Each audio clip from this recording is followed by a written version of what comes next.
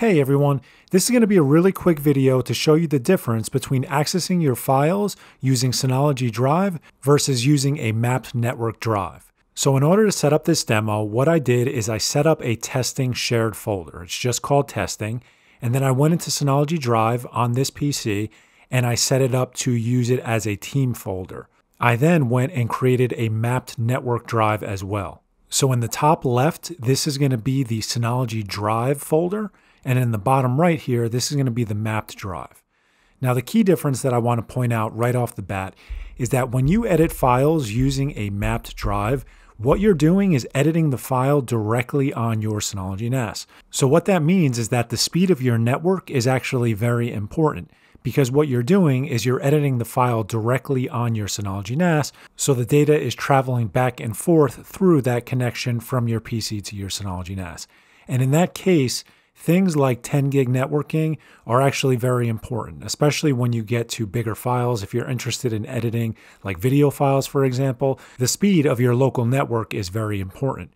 You would also have to keep in mind any other devices that are accessing your NAS at that point. So to summarize this as best as I can, the thing that you have to understand here is that you're just editing the file directly on your NAS, and the local network speeds are very important at that point. For smaller files, you're probably not going to see a difference, but for bigger files, you will. So Synology Drive on Windows 10 is actually very different. And what it does is it stores the file on your local PC when you're editing it, and then it will automatically sync it back to your NAS whenever it's saved or anything changes with it. So what that allows you to do is have the speed of your local PC and your local hard drive, and then when the file's saved, it will sync in the background to your NAS.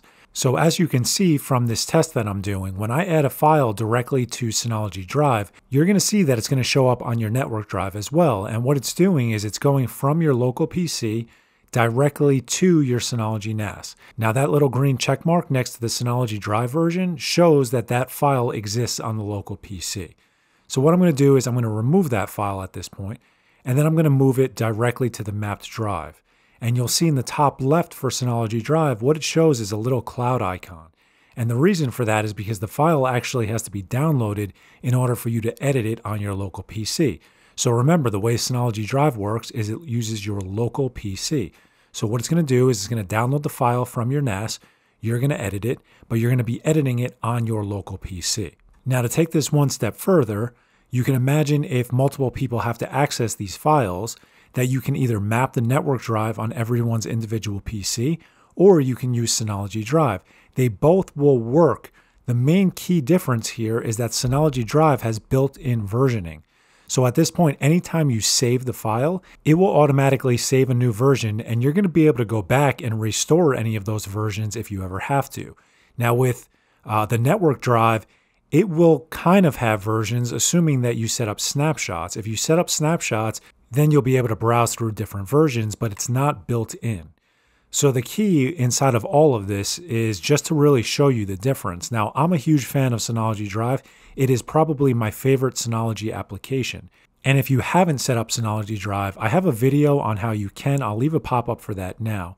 But I really wanted to point out the differences because I don't think many people fully understand how Synology Drive works and just how powerful it is. It allows you to use your local PC's resources, your hard drive, etc. And then when you're done, if you don't want to store that file on your PC anymore, you don't have to. You can right-click it and click free up space. And at that point, it will remove it from your local PC and it will only exist on your NAS. Overall, it's going to function very, very similarly, but you will have a few performance benefits, especially with bigger files. So hopefully this video helped you guys out. If you have any questions, feel free to leave them in the comments.